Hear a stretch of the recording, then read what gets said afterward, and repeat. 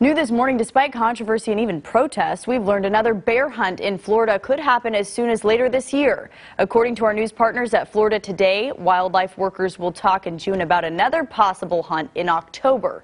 The commission held its first bear hunt in more than 2 decades last October as a way to cut down on the number of black bears and their run-ins with humans.